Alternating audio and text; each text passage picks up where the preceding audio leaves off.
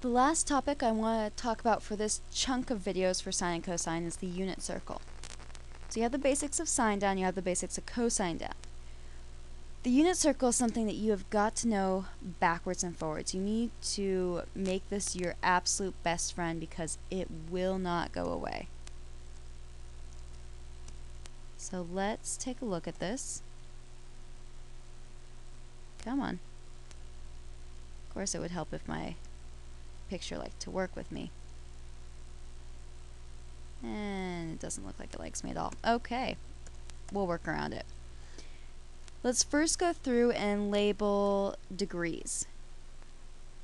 So we know we have 0 degrees, 90 degrees, 180, 270.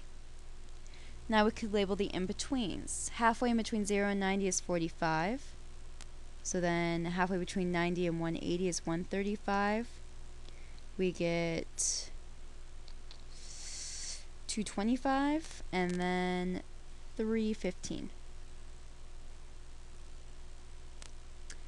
Then if we break the 0 to 90 into thirds, we get 30 degrees, 60 degrees, that hits 90, 120, 150, 180, 210, 240, 270, 300, 330, and then 360.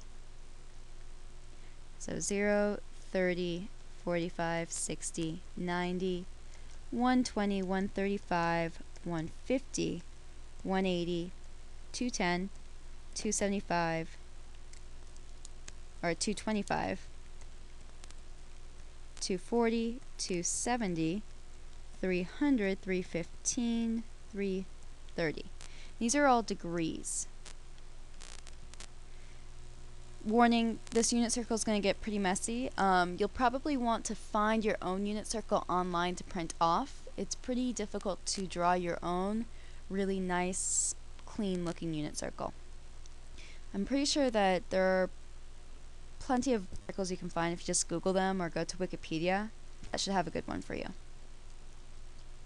Alright, next let's make sure we have the radian measures down for everything.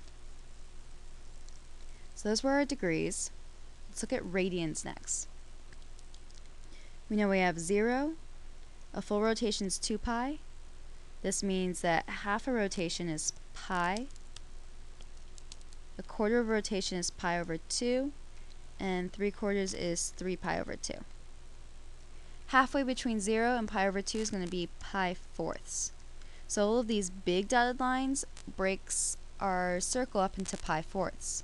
We get pi fourths, pi halves, 3 pi fourths, pi, 5 pi fourths, 3 pi halves, and 7 pi fourths. Now we can label the smaller dotted lines. This breaks our pi. Oops, here we go. The small dotted lines breaks our pi up into 6 sections. So we're breaking it up into pi sixths.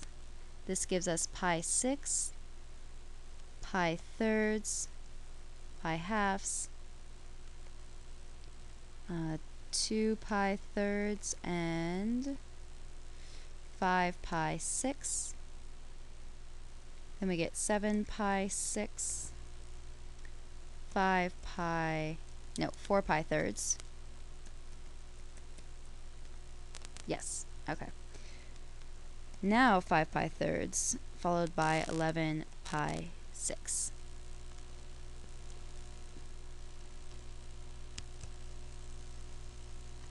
And those are all of your radian measures. So now we've gone through all the possible angle measures. Now we're going to look at the values of sine and cosine.